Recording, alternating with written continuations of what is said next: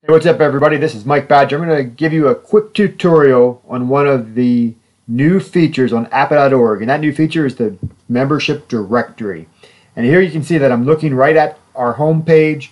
Up in the top level navigation is a link that says directory. If I click on that, you'll see a bunch of stuff in there. This is a new import, so not a lot of things are filled in.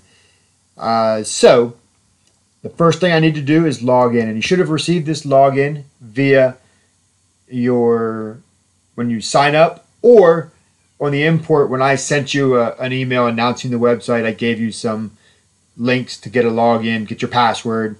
If you didn't get that email, the appropriate response is to send me an email at grid@appa.org. Let me know who you are and what your preferred and best email address is. And so here we go. We're just going to log in with my account. And as you can see, now here's my profile. Everything happens here from our profile. And first of all, I'll just show you my directory profile that I have already configured. So I just click on that link, and here it is. You can scroll down. You can see that I've got my name, farm name, city, logo, the products that I'm selling, how I'm feeding, and some interesting stuff here about me to build out my listing for customers. So now the thing that we want to do is we'll go back here to the profile screen, and we can edit the profile. So if I click on edit profile, I'm going to come to this screen right here, and you can see lots of options. I'm not going to explain each one of those. You're talented enough to grasp what these fields are. If you see something here that you don't have, if you don't see something that is listed that you think should be listed as a way to describe what you're doing and how you're selling products, just let me know. This is our first iteration, our first pass at this. The idea here is for the directory to be self-managed by you, so you control all of its content. Also, in this directory, this profile, this is your address. So this is how I send you the grit too. So if you have an address change or an email change, phone number, whatever, you can come in here, manage that information on your own. I will automatically get it. And so this profile here is really going to pull a lot of different what's the word? It's gonna do a lot of things for us. So one of it's going to be to give APPA your best information. It's going to be a way to give customers information about what you're selling. There's also going to be a way to display some information that is only visible to other members, or you can hide your directory altogether. So a lot of options. Let's go ahead and check it out. Most of that happens here in the privacy. So you can see here I'm looking at my profile, I'm editing it, and I'm looking at, there's a couple of links here below the save and cancel profile. That's where I am. But there's also this thing called privacy. So under privacy, I can choose to show my profile to others. All profiles are enabled by default, and it only shows name and city pretty much, and state. So it's virtually not usable in a default configuration, but want you to go in there, set it up, configure it, be found, at least as much as you want to be. You can determine how and what gets visible. So here's some of that information, right?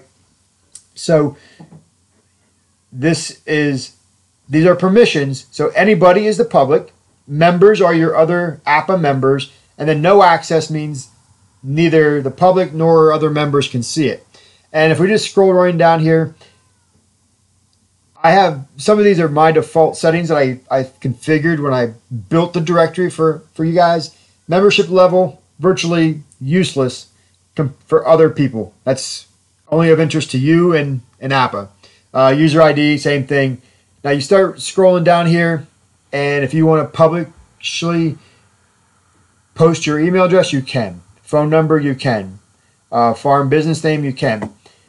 Address and zip, I have no access by default so that we don't give away your full mailing address. You can certainly do that if you like. But I want to spend a little time here talking about some of the email phone settings. So you'll notice that by default here we have up at the top, here's an email and a phone field. There's currently set to no access. Now, and then down at the bottom, I have a farm email and farm phone. The reason I set the directory up like this is working under the premise that you probably want a separate email and phone to be visible to non-customers. And if you have a customer seeking out product, you probably have a farm-specific email or a farm-specific phone that you want them to call. So that's how this is set up. So farm email, farm phone down here, it's visible to the public. And when you come up here for the email and the phone, it's defaulted to no access. Now, you could, for example, make this email visible to only members. So now when a member logs in and looks at the directory, they can see, oh, that's Mike's personal email address, or that's an email address for Mike. That's not his customer order email. You understand what I'm saying? It's not complicated, but it's customizable, and sometimes that makes things appear to be more complicated than they are. Try it, do it, make a change, look at what you do, and you'll get the hang of it. If you need help, you know where to reach me. Email me, grit@appa.org. Now the other thing related to our email here is this send a message form. So let's say you don't want anybody really to have your email, members or not, your personal email. You can enable this send message form. And right now I have it set for members because it's going to use this field. Send message uses the email field right here. And what this does is allows other people, in this case other members, to send you an email without knowing your email address. So if I go into the directory and I want to search for, Spence or somebody, and I'm like, oh yeah, there's Spence's listing. I pull them up. I'm signed in as a member. I get this nice big button at the top that says send email. So I send it, and Spence gets the email through the website, and I don't know his email unless I respond, or unless Spence responds to me. So there is some privacy built into this. As I mentioned, give it a whirl. And if you can see here, let me just, we'll go with postal code here, and we'll make that visible to everybody, and we'll hide the about just to show you what things, what happens here. So there's my postal code showing up. There's my about section gone, gone but not gone forever. My back button gave a little little error message there, so I'll just hit refresh. I've noticed that happens sometimes. I'll leave that in the video to show you. Just hit the refresh button on your browser. F5 is the shortcut key if you need it. So we're gonna edit this profile again, and under privacy is how you control which things are visible and not. So where'd I go here? Postal code. Yeah, nobody needs to know my postal code. Make them look it up. That's how I say it. And then my about page is public. That's really all there is to it. It's simple, but we're going to be driving people to this directory when we publish our Better Way video for customers. It's going to push people to appa.org to find a producer near them. And if you're not listed with meaningful information, they're not going to find you. And I do get calls every month from people looking for pasture poultry that they can't find. Sometimes I'm able to match them up with members. Other times I can't help them. But having an accurate and updated information directory is a good place to start, and it's free with your membership. And this is how we are helping you to connect with customers, one of the ways, and connect with your other members. So jump in there, use it, explore it, shoot me the questions as you have them. And you'll also notice here that in your profile, you have this member photo album. So I don't have a photo album created yet. So if I want to add some, I just hit create photo album and we'll give it a title, chickens. Okay, now I get to upload my photos and I got some, let's see here. So I think I got some stuff on my desktop. Yeah, so here's here's me holding a chicken. We'll put that in there. Let's go get some of these. What do you call them? They're sasos, the naked necks. So we're gonna get some here. They're at the feed trough. Not really paying much attention to these images. I just want you to see what they are.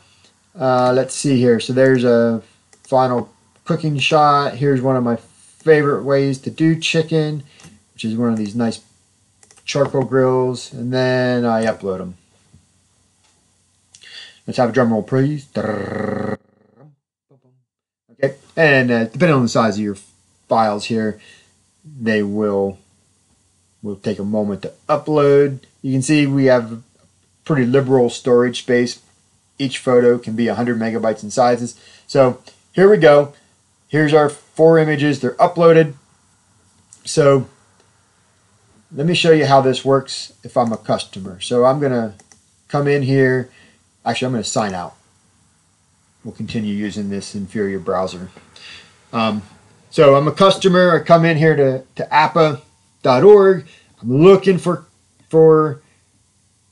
somebody near me.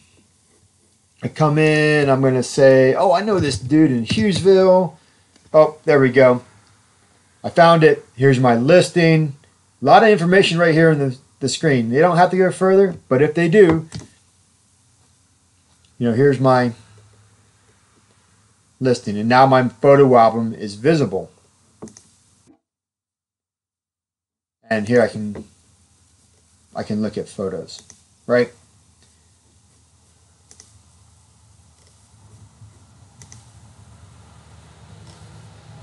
Wonderful stuff. Wonderful stuff. And that is how we do it. That's the membership directory. Part of your member benefit connects you to customers and to other members. It's how we stay connected, folks. It's free. It's self-managed by you. You just have to take a moment to do it. And if you're running into any problems, look up the APPPA contact and let me know those questions, and I'll help you as fast and as best as I can. Thank you.